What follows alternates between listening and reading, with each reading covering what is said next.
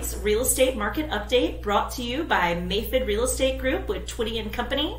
In this segment, we will compare real estate trends in April of 23 as compared to April of 2024.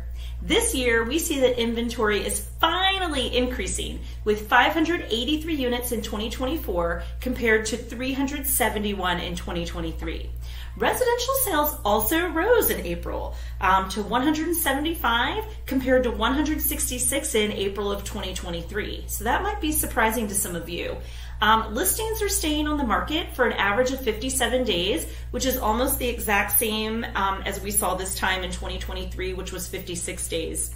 Currituck County and Dare County permits for building permits have rose. I know Currituck County saw a slight increase from 28 in April 2023 to 32 in April 2024.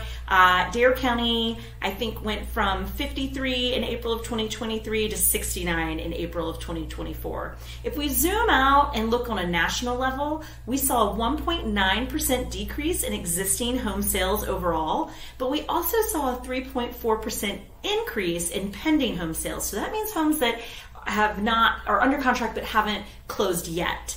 So that's kind of an interesting trend to follow as well. On the Outer Banks, we don't necessarily always follow a national trend, but we do obviously feel the effects. If you have questions about the Outer Banks real estate market, please do not hesitate to reach out. We will be more than happy to be your point of contact, answer any questions you may have, and just be your overall real estate resource. Thank you for watching, and we look forward to seeing you on the Outer Banks.